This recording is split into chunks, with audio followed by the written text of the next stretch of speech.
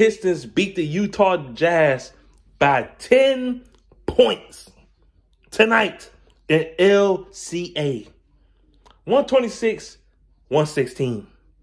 They won today. They prevailed today. First off, Saddiq Bey and Cade Cunningham both had 29 points tonight. Balling. Even Corey Joseph, as trash as I've been trashing him, he played pretty well tonight, hitting his threes. We was hitting threes tonight, man. I think we shot over 50% from the field, from the three-point line.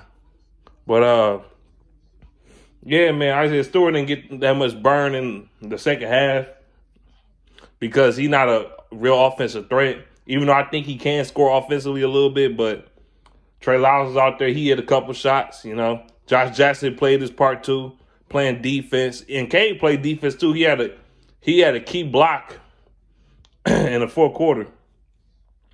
And Saddiq Bey, ever since he wore that headband, he been on a tear. He been on an absolute tear. He been killing people. Yeah, man, I'm going to say this. I'm not going to make this video super long.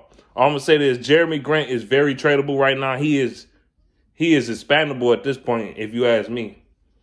I mean, Jerami Grant, nice guy, cool guy, and all that. That's all fine and dandy. I had nothing against him. I don't hate him or nothing like that.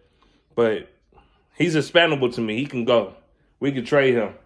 Like, to me, when he's out there, the offense, ever since he's been sitting out, the offense been having so much better flow. The offense been flowing so much better. Like, Saddiq Bey been able to get his points. He been able to get his baskets. He not stopping Cade, because when Grant out there, he stopping Cade from scoring. He's stopping Saddiq Bey from scoring or anybody else from scoring because he a ball stopper and he not the most efficient scorer. You know what I'm saying? Yeah, he scored points, but he's very inefficient. You know what I'm saying? So, yeah, Jerami Grant is expandable to me.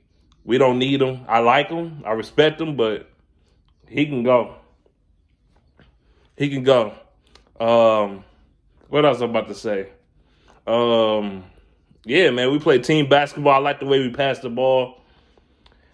And, yeah, it's going to be better days, Pistons fans. It's going to be better days. But I ain't going to keep y'all on here too long, man. Cade had 8 assists, 29 points, which is a career high right now. But we going to still have the Jalen Green and Cade conversation later. Who's better now? But anyway, I'm about to be up out of here, man. Let me know what you think in the comment section below. I'm going. Peace out, y'all.